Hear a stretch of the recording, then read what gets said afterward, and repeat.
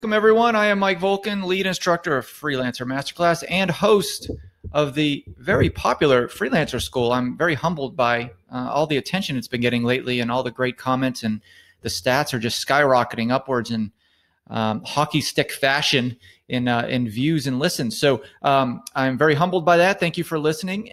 This topic is on the top 3 ways to find freelance clients during the holiday season.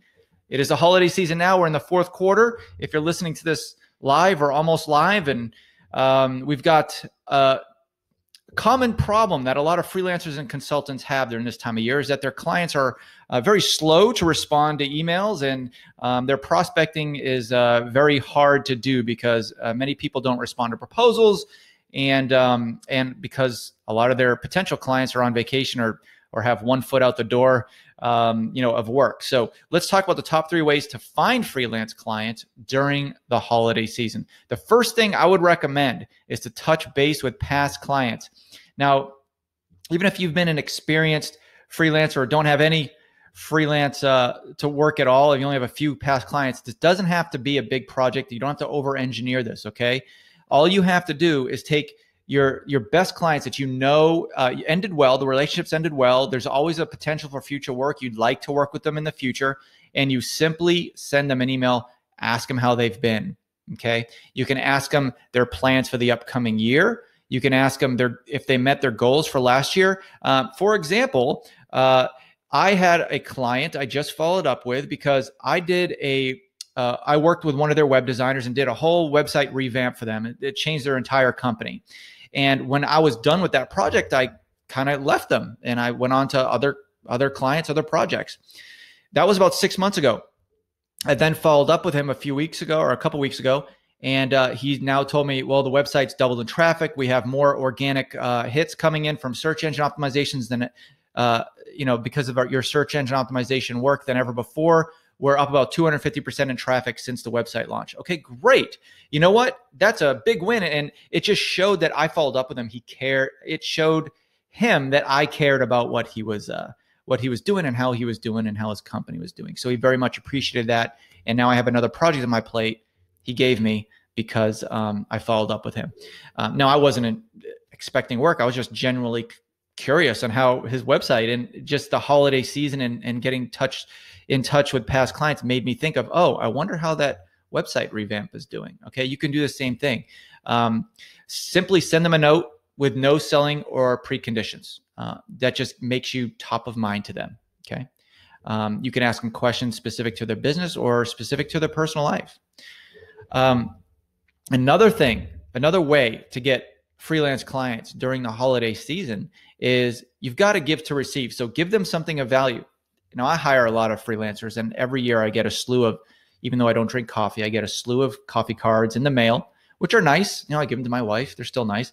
I last year got a nice Harry and David's Asian pear collection. My God, it was the most delicious fruit I ever ate. I got Sherry's berries. I get boxes of chocolates. I get all sorts of stuff, right?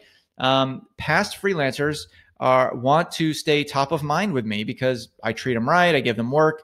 Why not send them a few dollars here and there to show them your appreciation? I'm not suggesting you do that. I don't do that personally unless clients have given me a lot of work. I'm talking about 30,000 plus for the year. So you can mail them a simple card. You can give them suggestions to improve their latest blog post title. If you're a writer, freelance writers make up the largest contingent of freelancers.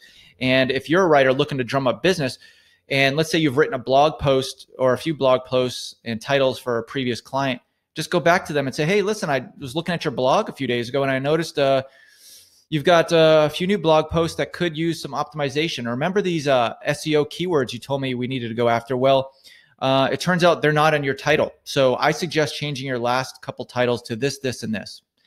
All right. That shows them that you cared. You put some thought into it. And hey, that's right. I remember you.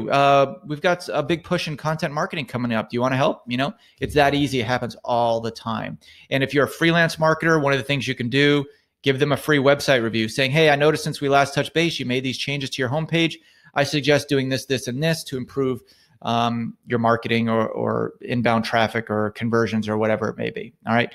So you can give them website review. You can improve their latest blog post title, improve anything based on what you do as a freelancer, you can help them just by reaching out and sending a quick comment. Again, being top of mind. And the third thing I recommend is to connect with other freelancers and strategic partners. Two different things here. Sometimes there's a gray area there, but let me explain. When you're talking to freelancers, those are people who don't necessarily do what you do. So I'm a marketer. I work with graphic designers. I work with writers. I work with other marketers like SEO professionals. I'm a strategist, so I won't do SEO usually. I'll work with other freelancers in the same client, but they're not taking dollars from me. They're not my competitors. Now, a strategic partner might be a whole other company. So let's say I often refer clients to a particular software system or a SaaS company, right? I'll reach out to the owner of that company saying, hey, listen, it's a successful year for me. I drove 20 people to your company, or maybe two. Let's talk about how we can work together more in the future. You can ask them, did you meet your goals for this prior year or this year we're in right now? Or what are your goals for this upcoming year? And then you could talk about ideas to partner together for the upcoming years. You know what? And always come to the table with ideas. Say something like, you know what, this is what I'm thinking our working relationship should be, so we can both benefit. In science, it's called a symbiotic relationship, when both parties benefit, when both people benefit. And I have freelancer partnership contracts in freelancermasterclass.com. So if you haven't taken the course, go ahead and register. You get all that great stuff. But anyway, freelancers and strategic partners are a great way to get clients during the holiday season. They're available, they're working. All right. So hopefully you can take either one of these three items I just mentioned, or all three of them, and drum up some really great business for the end of this year and for the upcoming year. Okay. Good luck.